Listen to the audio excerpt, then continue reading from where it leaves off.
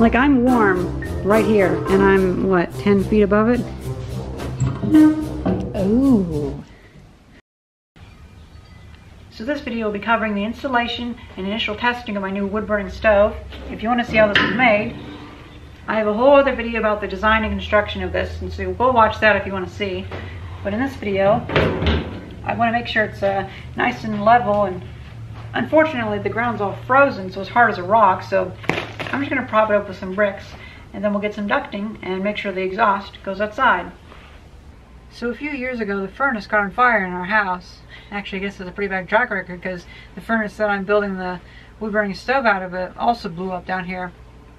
But anyway, we realized that the cost of having natural gas connected up to the house is actually more than just running electric space heaters, and so we've gotten rid of the gas, run with space heaters, and it's actually cheaper. So now we have all this ducting that we don't need, and I can use it for the furnace.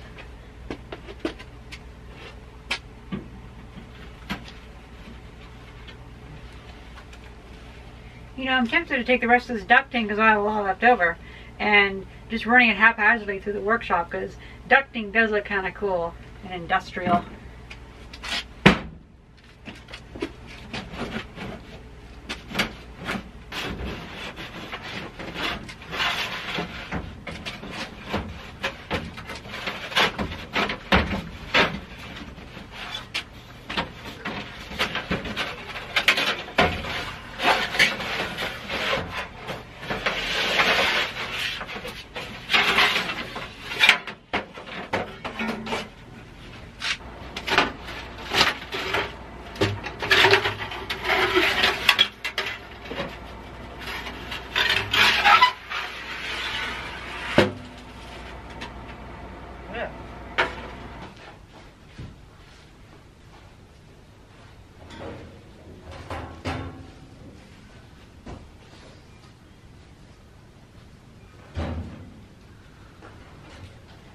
Pretty level.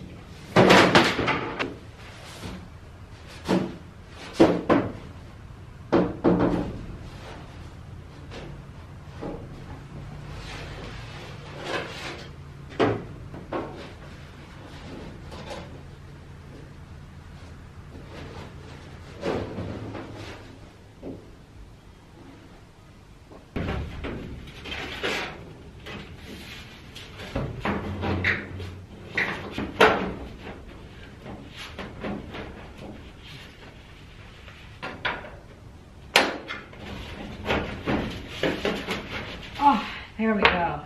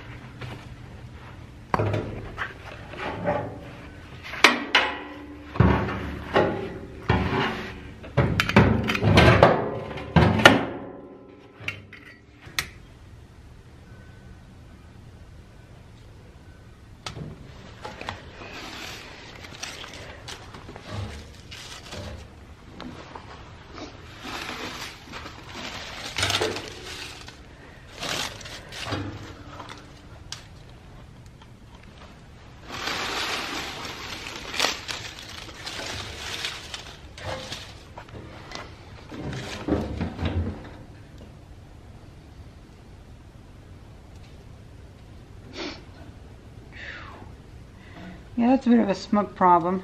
Oh, as they start sucking up now. I believe once it gets that going, then it should be pretty good. Oops.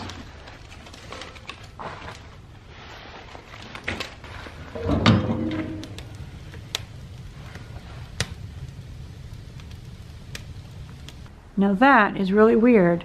I guess because of the 10-foot smokestack, the vertical pipe, whenever the hot smoke starts going through it, it creates so much suction that I really don't need much like sealing around all the cracks. Like there is a lot of room for smoke to come out, but it's not getting out.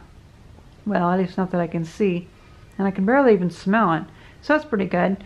But I'll definitely still use some clay to seal that up because there's a lot of little cracks and stuff. Actually, the entire top part is only sitting on top of it, and it's only the weight of those 2 railroad springs that are keeping it sealed. I really should get some pots and pans, but this old like Buick Skylark, Mercury Zephyr, whatever, hubcap will be fine.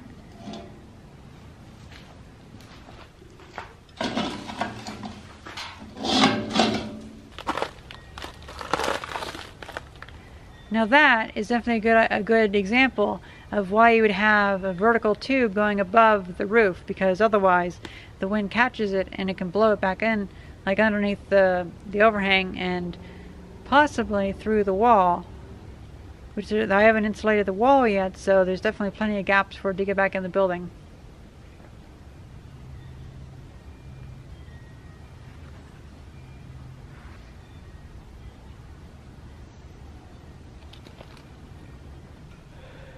So it hasn't quite warmed up the workshop like I would want, but we don't have any insulation, and plus there's still some work to be done to seal it up. Actually, a lot of work for me to seal it up. So that's to be expected, but it is so nice to know that every little bit I do on the workshop will make this thing work better. And plus, if I ever get cold, I can just come down here and it's kind of nice and warm. Although, I noticed that when I was up in the loft, that it actually is a bit warmer up there than it was before. So it looks like some of the air is carrying really well up there. So it might just be down here that it's not too good. So that's really good, because whenever I'm working on the workshop, I'm spending a lot of time in the loft, like cutting boards and stuff. Now I filled it up with a bunch of wood, and I noticed that sometimes it almost seems to get choked to where it won't, seems like it doesn't get enough oxygen, because then when I open it up it just bursts into flames. So I don't know, I do like how it lets the smoke out the back instead of the front. It actually works out pretty well, because then whenever I open it, not a whole lot of smoke comes out. You can see a little bit, but I see a lot more coming out the back, because I imagine then the suction on the chimney has gone down, because like there's enough openings to, oh, that was good, and there's enough openings to let in enough air to sate the needs of the suction.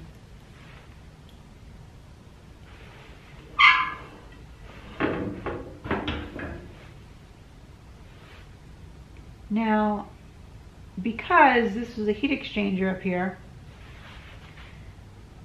I might not be able to cook too well on it, because this thing is really good at getting rid of the heat. So I might be able to cook lower temperature things, but I don't know. We'll have to see.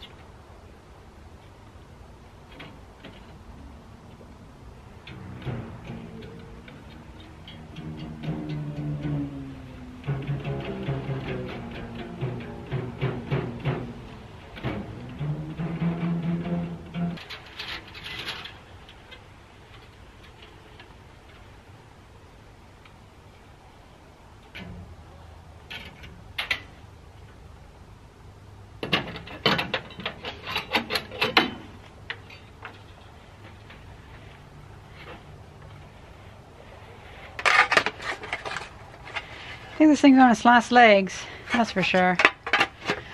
But it should still work. I didn't realize it actually came off that other pipe, so that makes it a lot lighter.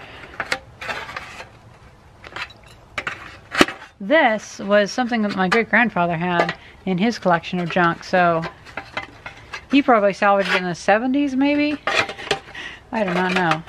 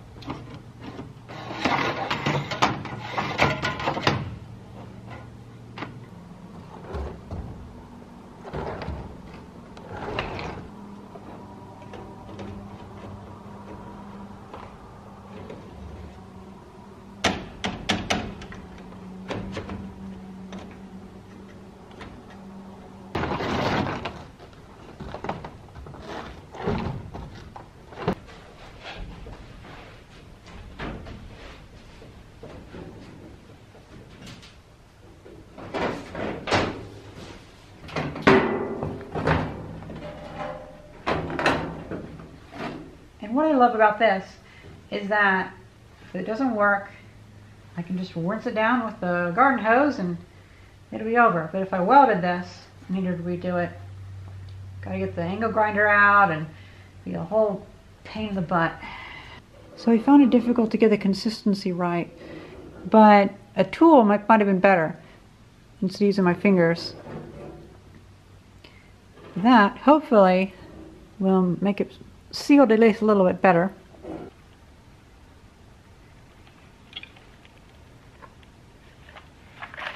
All right, so I think that what I need to do is whenever I start this up, I need to help it establish the airflow through the chimney.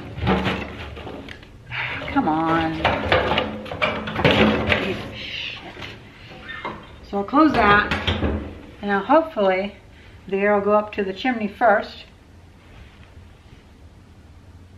And once I get some good suction going, then it'll be good.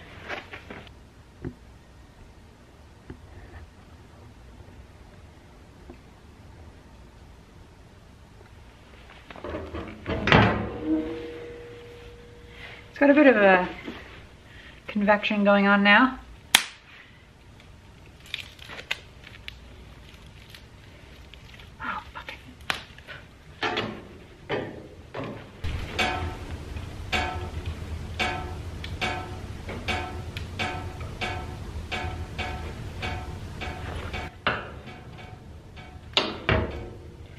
So here's one good thing.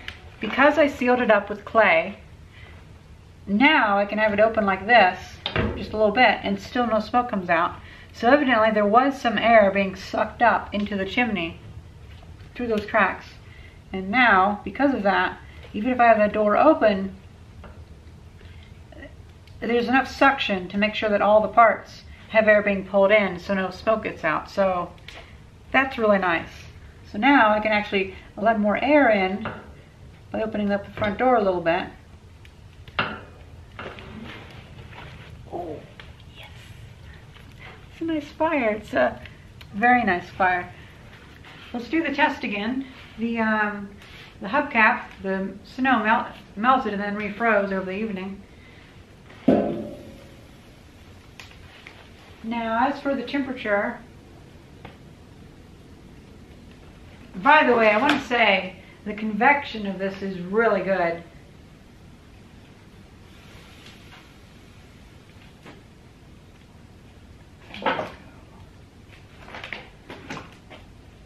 Goes in that direction. Okay, so it's still quite warm at this height.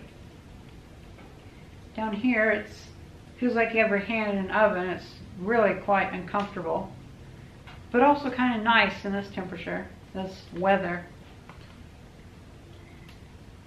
Hotter at this end. I would say that this feels a lot like 4 or 5 1500 watt space heaters.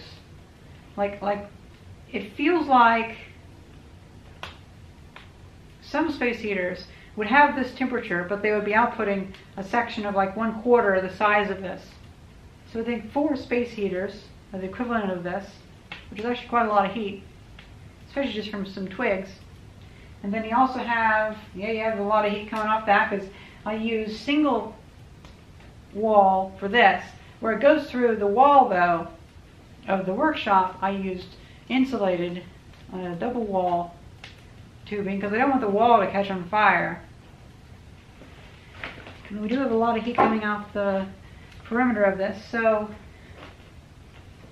just my rough guesstimate, I don't know, something like maybe 9,000 watts coming off of this.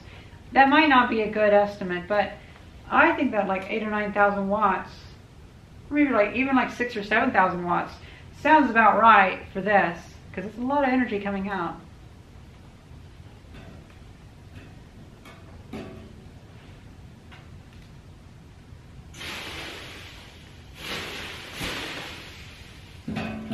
That's hot enough to cook on, I think. I'll definitely have to work on cooking with that. Oh. Oh. I thought that was red hot for a second. Whoa. Holy shit.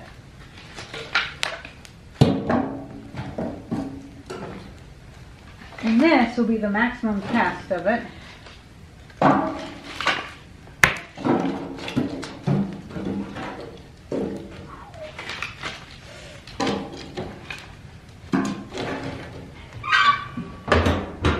Now that the furnace is sufficiently engorged with fuel, I'm going to stand back. Man, that is setting off some heat, that's for sure. This stuff's getting pretty hot over here. Whew.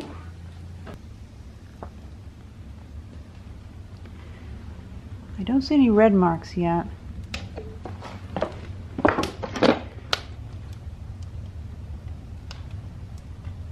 Well, we definitely have some smoke coming out, so it may have reached the capacity. That's unfortunate. Or is that coming from there? That is very hot. You can hear it creaking as it's heating up.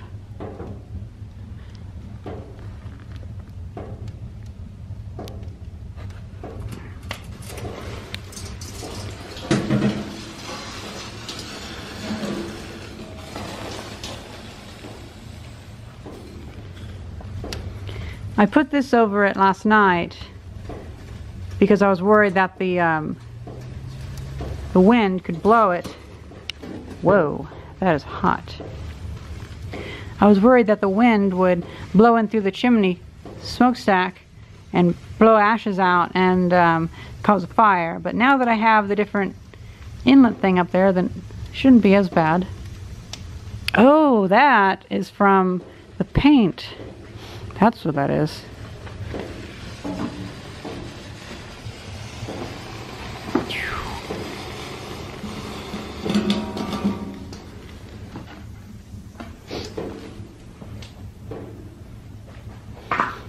I think.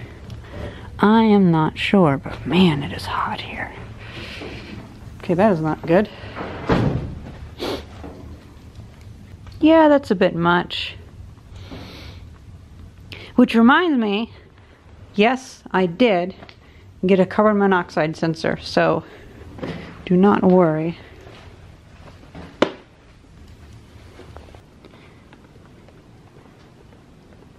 Okay, so the ice and the snow is melting off very quickly. Look at all that.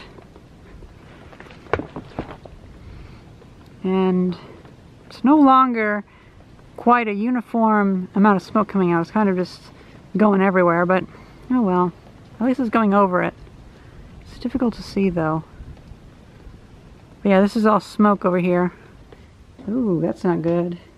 I will definitely need to clear out the area if I ever want to have it this hot again. And that's fine. But yeah, that's worrying. Look at that. That's not scary at all. Looks like it's already gone down a bit though. And I do not see any more smoke. After that little stunt, the clay is dry, but it's also cracked. You can see those holes still have some clay coming through them, so they're still stopped up. That side is still there too. But you can see how the pieces are falling out. But only after like 30 minutes maybe. It's already fully melted, whereas before it took about 3.5 hours to melt the thing of snow. Although, to be fair, snow melts slower than ice, I believe. This is no longer steaming so much, but I feel like I'm getting burnt just standing next to this thing. Just FYI, that has really heated this place up now. So I have the door open, and I still haven't finished like sealing it up. So that entire side has like a 4-inch strip that's just open. And up there are still those 3 like openings that I haven't sealed up. I've sealed those ones up though. I'm so terrible at pointing. It's definitely warmer up here. Definitely sweater with... Oh, I just realized. I thought that light was broken. I guess not. I guess I left it plugged in. Oh, whatever. I think maybe some of those lights have a bad starter.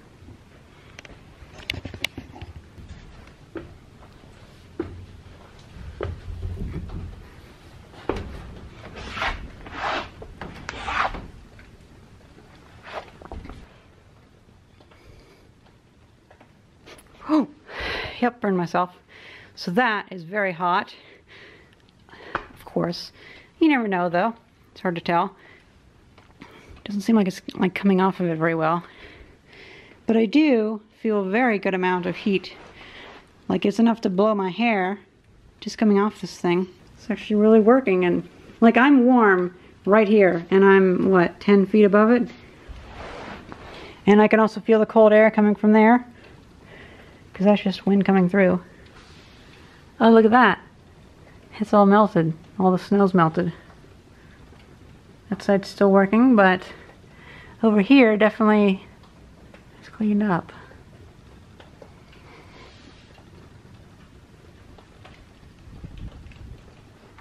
So I'm very happy with this test. I think it's proven that this furnace is more than powerful enough to heat up this workshop. It's able to heat it up kind of okay as it is now, but it consumes a lot of fuel and is very dangerous because I have a lot of piles of wood around it, and it doesn't seem very happy with that much fire in it. But that'll be way too much for whenever I'm actually using it. It has more than enough capacity to heat up this workshop once I get, well, even whenever I get like the first layer of wood on the inside. That'd probably help a lot. When I get it sealed up, that'll help a lot. But most of all, when I get the insulation in the walls, that'll really help. And I think this stove, this furnace, I haven't quite figured out what I want to call it. Stove, furnace, I think furnace might be better. Although I will be cooking on it, so maybe stove. But I think that it is already proven that it has more than enough capacity to serve the needs of this workshop. So I'm happy. And now it would not be complete and it would not be safe without a carbon monoxide alarm, because I'd hate to think of how much carbon monoxide is in here. I'm so unconfident of how this is that I'm just going to wear this.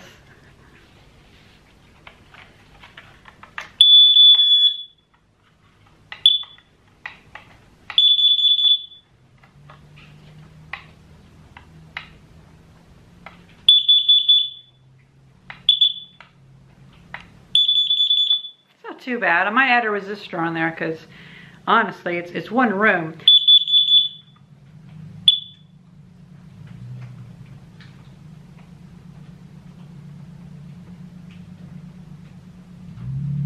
So it wouldn't, like this is designed to be in like a hallway and you can hear it through doorways and things, so I don't think I need it to be that loud.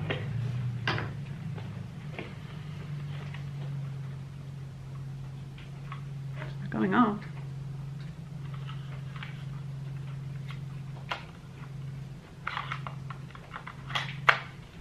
Well, hey, maybe it's okay.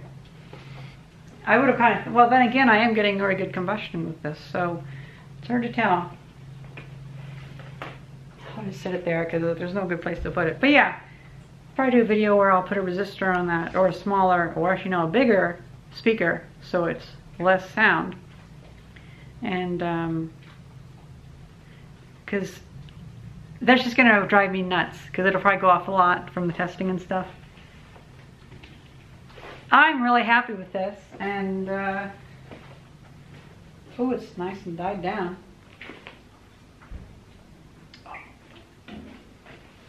It's been like 45 minutes and already done with that.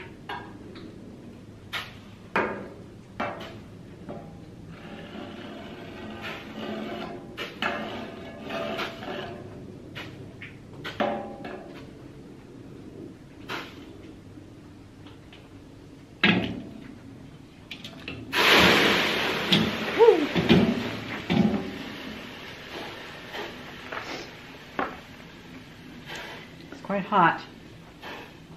Although I probably shouldn't do that because that sounds like a good way to crack the metal, that's for sure. Ooh. That's good. I just instantly realized something I should have done when I built this. I should have added like a rack to hold hot dogs and stuff in there, because that's pretty good. I'm happy with that. Okay, maybe not, that's actually quite a lot, but still, that is amazing. Man, guys, I do not know where to go with this, because I'm filming like 2 videos at once, and I have like a bunch of other videos like kind of stuck halfway through filming, and it's just like my entire thought process for videos is just kind of jumbled up all of a sudden. Well, not all of a sudden, but, well, normally I do my editing in my head before or while I'm filming. And so whenever I go to edit, I already remember, okay, take 3 is a good one. Skip past 1 and 2, forget 4 through 7. I'll go to take 3, trim it, do it, and it's good. Do the other one just trim down? I usually try to only film the parts that I need to film, and then usually I remember what parts that I accidentally filmed and I don't want. Whereas with this, when I have too many video projects going on, especially with this, I have 2 videos. I'm filming one giant video that kind of just has like a spread focus, and then what I'm going to do is all the clips about the construction will go into a video just about making wood stoves, and then all the parts about the testing and like installation will go into the workshop video, this one. But I'm not that familiar with like double filming, because I don't want to reuse clips if I don't have to. That'd be kind of dumb. That's why I filmed an ending for that video. Now I'm going to film a video ending for this video, and it's like, ah. But I'm really happy because now it's like actually sweater weather in here, and outside is not sweater weather. It's sweater, 2 jackets, leggings, jeans, and then like 2 gloves on, because I've been having to wear 2 pairs of gloves for all of this, and now I don't really have to. My hands are still cold, but it's a lot better. I would say that this place really got quite nice whenever I was overrunning the furnace, but that was also very dangerous, and it was a test, of course, and I was very alert and wanting to make sure I didn't burn anything, and I had a bucket of water ready. But I still don't think I would go that high anytime soon, unless I really wanted to heat the place up. But I think that the good way forward for this is to have nice large logs that will spend hours burning at a constant rate with a constant temperature. And so what I'll do is I'll start going into the woods and cutting up some trees that have fallen down, because quite a few have actually fallen down, and I'll have plenty of firewood, nice big chunky boards, blocks, whatever they're called, wedges. Yeah, that works. I really like this.